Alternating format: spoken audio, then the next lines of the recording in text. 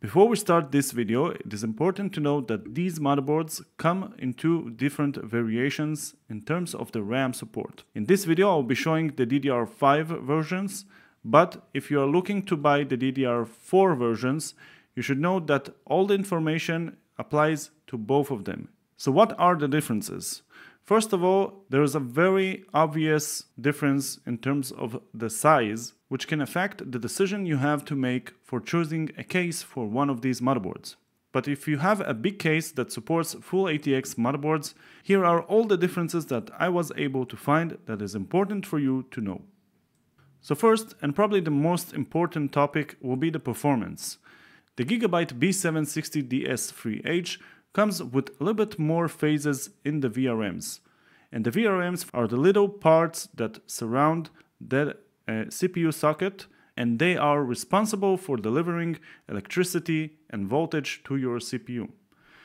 Basically, the more phases you have, the more stable and better voltage your CPU can get. Now, the difference is not that big.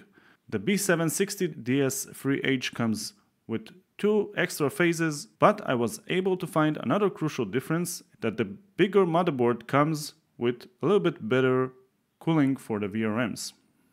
Now, is it a big deal? Probably not, but if you are using some kind of a K version in terms of your CPU, those tend to draw a little bit more power. And because they draw a little bit more power, they also dissipate a little bit more heat.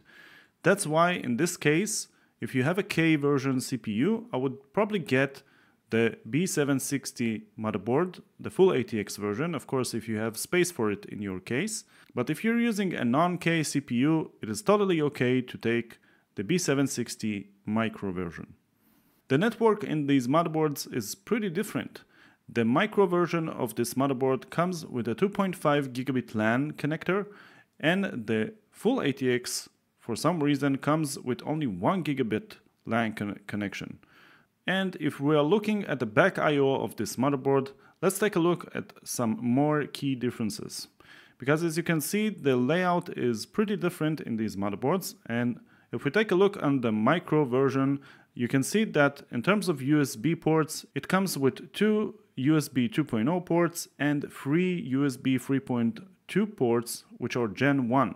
You also have a Type-C connector, which is Gen 2 by 2, which is 20 gigabit per second, but the full ATX version has 4 USB 2.0s, 1 USB 3.2 Gen 2 port, which is slightly faster than the ones you get here, and the Type-C here is a Gen 2 Type-C, so that this one is only 10 gigabits per second. So overall, it is a bit of a mishmash, to be honest, between the connectors in these motherboards. With the full ATX version, you get more standard USB 2.0 connectors, slightly faster 1 USB 3.2 connector, and a pretty standard Type-C connector. But in the micro version, you get slightly faster USBs, which is a plus. I don't understand why it comes only in the micro and not in the full ATX version, but it is what it is, and it is important for you to know. Also, if you noticed, there is quite a difference in terms of the display outputs. Now, of course, if you are going to use a graphic card in your system, these ports are non-relevant.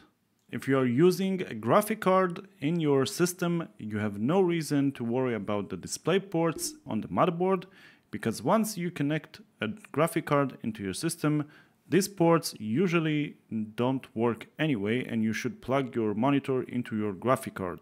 If you're not using a graphic card and you want to use the display ports that in the motherboard, it is important for you to know that the micro version of this motherboard has a lot more display ports. You have 1 HDMI, 1 VGA, and 2 display ports. On the other hand, on the full ATX version, you have only 1 HDMI and 1 DisplayPort. Now, something that is important to note here, if you are using some kind of an F version of CPU, it could be an F or a KF, you won't have display in either of them, meaning you will have to use a graphic card with those CPUs, and the display ports and the motherboards won't work either way. Another thing that is very important for you to know is the Type-C support in these motherboards.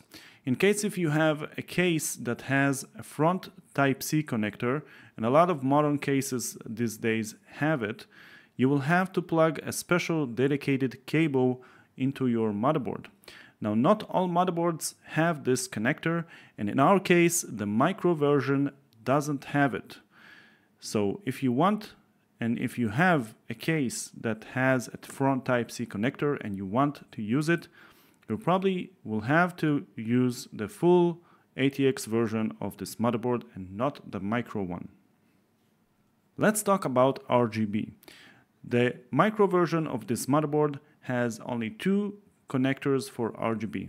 One of them is a 3-pin 5V ARGB connector, and the other one is a 12V 4-pin RGB connector, which is a bit of an older standard, but in this case you will have one of each.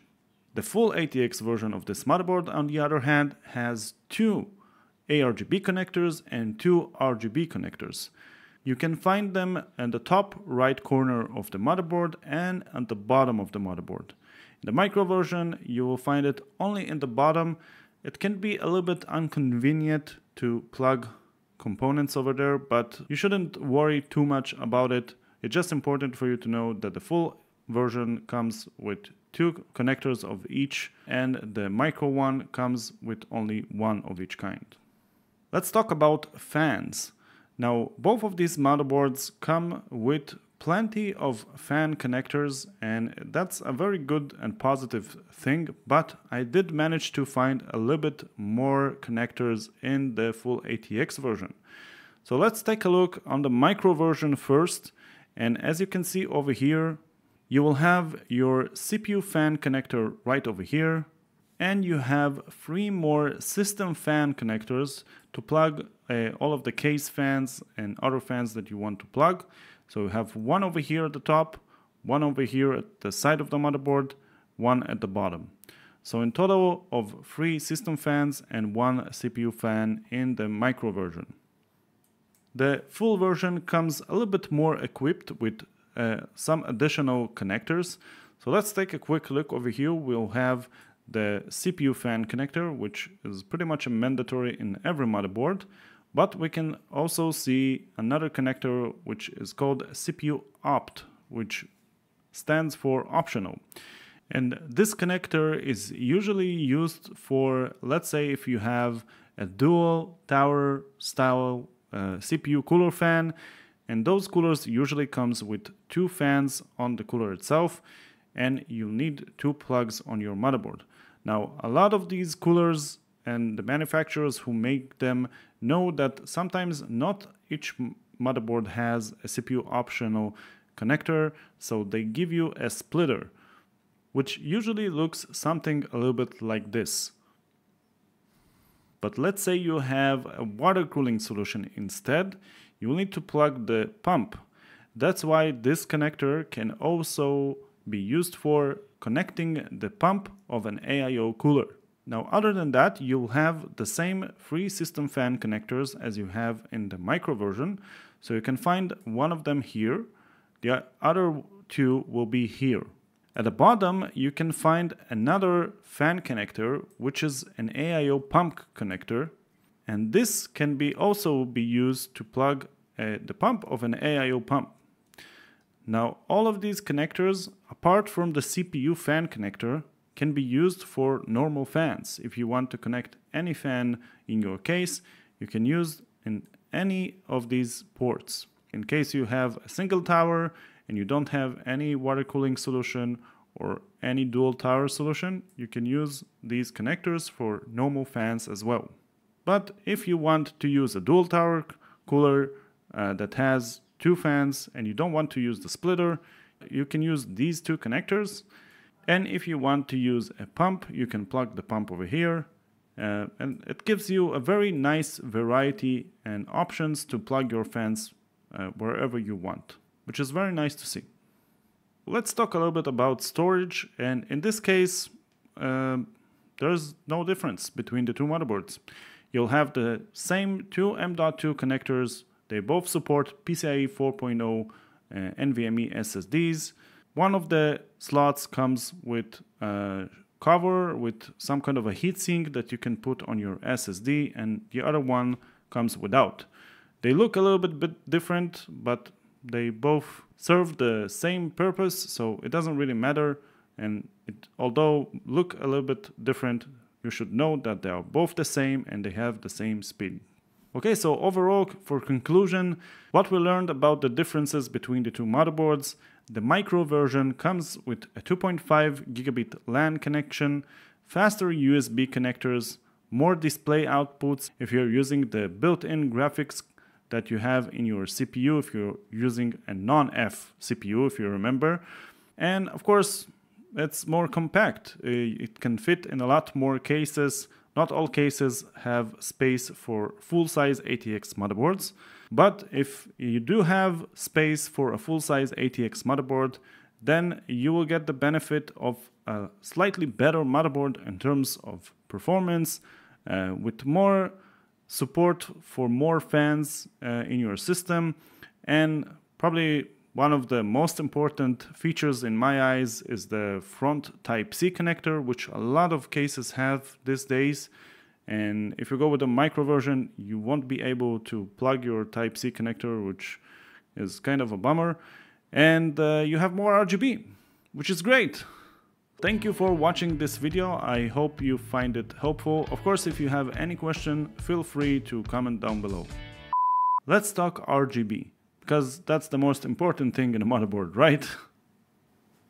I got you. Let's talk about RGB.